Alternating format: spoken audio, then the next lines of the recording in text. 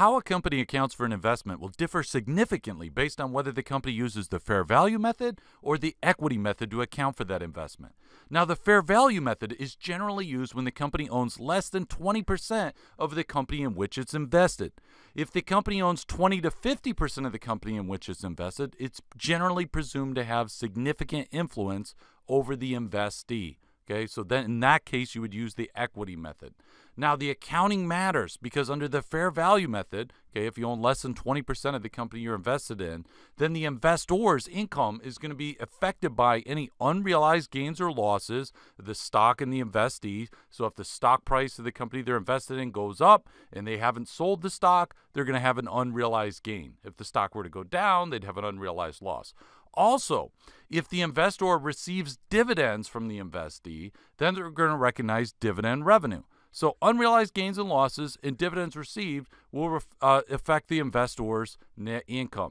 Now, with the equity method, neither of those two things matter. Okay, unrealized gains are not going to affect the investor's income under the equity method, and dividends received are not going to be income under the equity method. So then what would affect the investor's income? The investor will take a proportionate share of the investee's net income or net loss, and they will recognize, so let's say that the investee had $100,000 in net income and they own 30%. Okay, they would take 30% of that $100,000 of net income, and they would recognize that as investment revenue. Okay, so they'll basically recognize either investment revenue or a loss on the investment based on their proportionate share of ownership in the investee. Now, under either of these methods, equity method or fair value method, if the company actually sells the investment and has a realized gain or loss, that would affect the income of the investor. And also, in either of these cases, an asset could be impaired. You'd have an asset impairment, and that would decrease the profit of the investor. I'm just focusing on the differences here, okay? And I'm going to show you some examples of how the equity method and fair value method would result in different outcomes for the investor in terms of their effect on their P&L. So let's say Berkshire Hathaway owns 5% of a company called Chocolate Ham. Okay, Berkshire acquired the stock on January 1st, 2020 for $400,000. Okay, and then they received a dividend of $10,000 on June 30th of 2020. Okay, so they made the investment. 6 months later, they got a dividend, and then they report that company in which they had invested, okay, the investee, Chocolate Ham, they report net income of $100,000 for the year ended December 31st, 2020. And then the fair value of Berkshire's investment in Chocolate Ham on December 31st, 2020 is $600,000. So I'm going to show you how to break all this apart and to figure out how is Berkshire Hathaway's profit going to be affected by all these things going on with Chocolate Ham. So let's take a look. So in terms of, so first of all, we have to say, okay, which method are we going to apply? The fair value method, or are we going to use the equity method? Well, in this case, it says they own 5% of the company. So we're going to use the fair value method. So that means that unrealized gains or losses and also dividends are going to affect Berkshire's profit. Okay, so their pre-tax income for Berkshire Hathaway is going to increase by $210,000. Now, that's the $10,000 of dividend revenue, which we said there's a $10,000 dividend they receive right there. So that's revenue to Berkshire Hathaway. Okay, and then there's a $200,000 unrealized gain. What is that? Well, they bought the stock for $400,000, and then at the end of the year, you see now the stock is worth $600,000. So the difference between $600,000 and $400,000 is $200,000. So that's an unrealized gain because it went up in value. So basically, $200,000 plus $10,000 is $210,000 increase in pre-tax income for Berkshire Hathaway. Now, if you want to see the journal entries, here's what would be the journal entries for Berkshire Hathaway.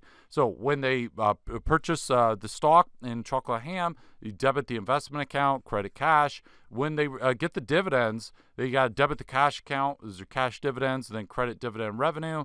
And then they have to mark the investment to market at December 31st when the investment has increased in value. Okay, so it's increased. Oop, I got a little mistake there. So that's actually $200,000 that is increased in value. All right, let me mark that out, 200,000, because it went from 400,000 to 600,000. So we have a $200,000 increase in the investment, and then we credit unrealized gain for $200,000, okay? So that's the effect if we were using the fair value method. But let's say that we're not using the fair value method, let's say that Berkshire owned 25% of chocolate ham and is therefore presumed to have significant influence over chocolate ham. Now, we're going to have the same facts as above, but now the accounting is going to be different. Okay, here's basically what's going to happen in terms of Berkshire's profit. The unrealized gain, okay, the fact that the fair value went up to $600,000, we're going to disregard that. Okay, that under the equity method, an unrealized gain, that does not affect Berkshire's profit. Okay, we're not going to record any journal entry for that. Now, when Berkshire receives the dividend, we're going to have to make a journal entry because Berkshire's going to get $10,000 cash, but we're not going to record dividend revenue. Actually, we're going to decrease the investment account. So basically, the dividend is not going to be revenue. We're not going to have an unrealized gain.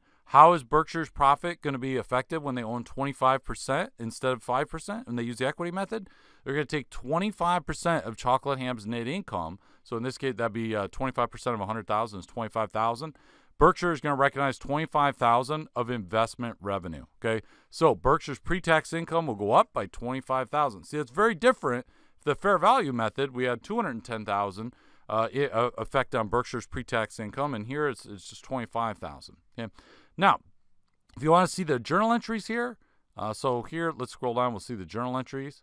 All right, now, when you acquire the investment, that's the same whether it's fair value or equity method. In each case, you're debiting the investment account, crediting cash.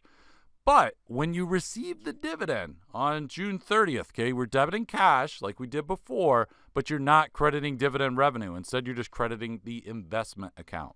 So you're actually reducing the asset, the investment on the balance sheet. Okay, now December 31st, you're not going to mark the asset to fair value and have the unrealized gain. However, that proportionate share of the investee's net income, which was 25% of 100,000, 25,000, you're going to record that. You're going to credit investment revenue. Okay, then you're going to debit the investment account.